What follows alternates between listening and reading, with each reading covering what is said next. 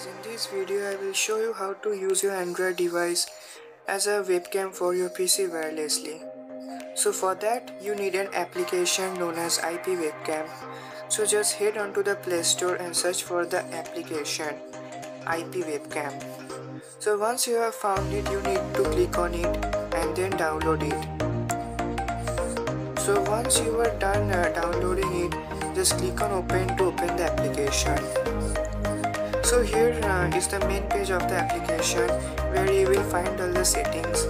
Just keep all the default setting as it is and then scroll down where you will get the option Start Server. Just click on it to establish connection. As always, you need your device and your PC connected to the same Wi-Fi connection. So below you will see the IP address and the port number which you need to put on your web browser on your PC to get it connected.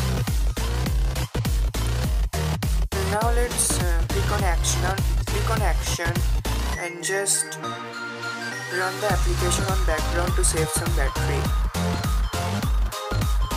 On your desktop, open any browser you have and just type in the address you got from that application.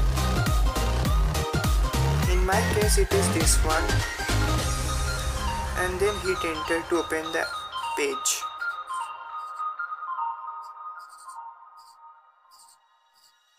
Here it is the web page of the application IPCam. So on the top you will get video render and audio player option.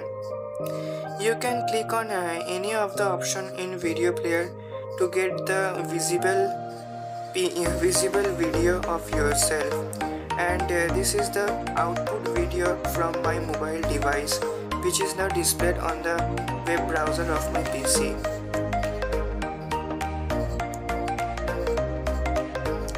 It may seem a little laggy, which depends on your internet connection, and obviously you can decrease the lag by changing some settings in the application.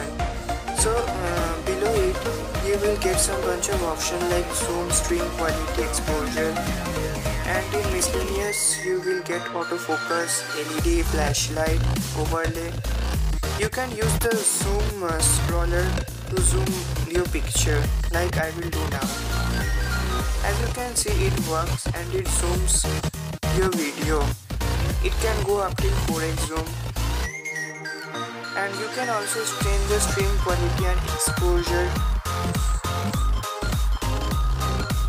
and you can click on the LED flashlight to turn on and off the LED.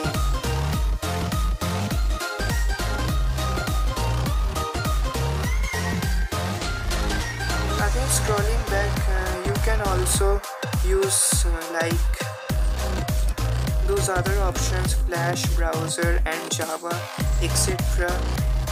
To show the output, and you can also render them in full screen.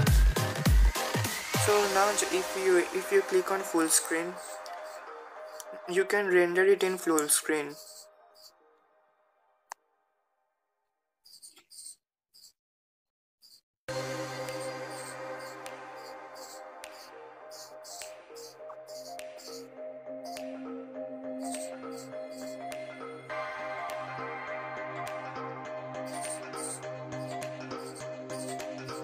So on top you will get some options like video archive, video drivers. You can download the proper driver and make the video more smoother.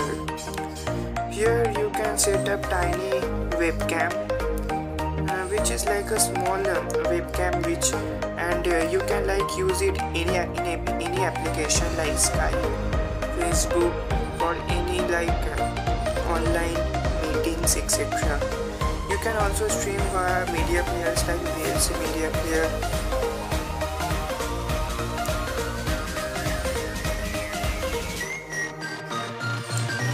And here you can also record the output and give a label for your recording.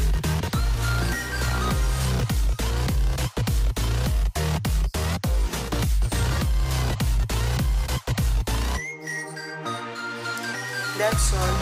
If you found this video helpful, I will appreciate if you can hit the like button and subscribe for more useful videos. Thanks for watching.